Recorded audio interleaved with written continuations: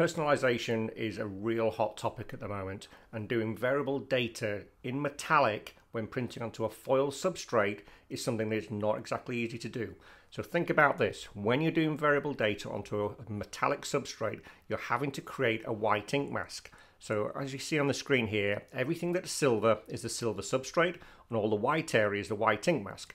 So if I change this name here to a different name, let's just mark that in now, let's call it Mark. You can see that the white ink mask had to change.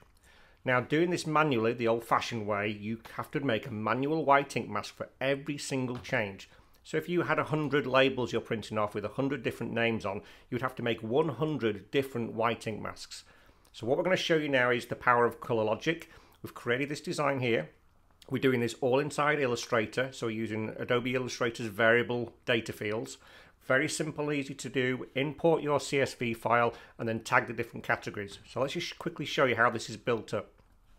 So in the background we have a variable color box. So this is a color chosen from the color logic swatch book, and it's just a CMYK element part of that. Next we have a variable metallic pattern. So that's one of ours from our pattern effects library. Next we have our static artwork. So this is something that's not going to change. And then let's just switch these back on so you can see the rest.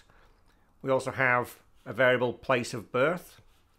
That's going to be kind of like a bronze metallic. We have a variable date of birth. That's in a gold foil metallic. Then we have the drink type. And then we have the person's name. Now also just to highlight that this text, this has been created using color logic. So inside here we have a key line here. This stroke is our dimensional effect, with a gold, with black framing and another gold frame. So it's not an actual font, it's been stylized using the color logic tools. So what it means is that we can change that to something else later on. So let's just show you how this works. We've already tagged all the files in here, and if anybody wants to know how to do this, we're going to make another video to show you exactly how we created this file. It's very, very quick, very, very easy. So what we're going to do is now cycle through. So as you can see here, the background here, the pattern's changed, the name's changing, the date of birth is all changing, which means the white ink mask is automatically being generated for you when you use color logic.